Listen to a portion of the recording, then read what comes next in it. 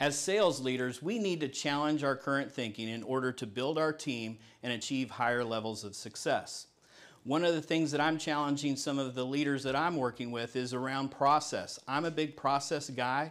You always have to ask, do our behaviors support, or do we know how when it comes to process? When we ask ourselves, do we know how, I'm going to suggest that you actually shift that a little bit. The mindset shift here needs to be, will we adopt? Right now, we're so fixed on the new technology and the new way to create efficiencies and help us do business in this work-from-home environment. We really have to focus on these technologies and how easy it is to adopt. If you like this hits home with you, please join us at springboardyourbiz.com. Join our community where we can help you springboard your biz to the next level.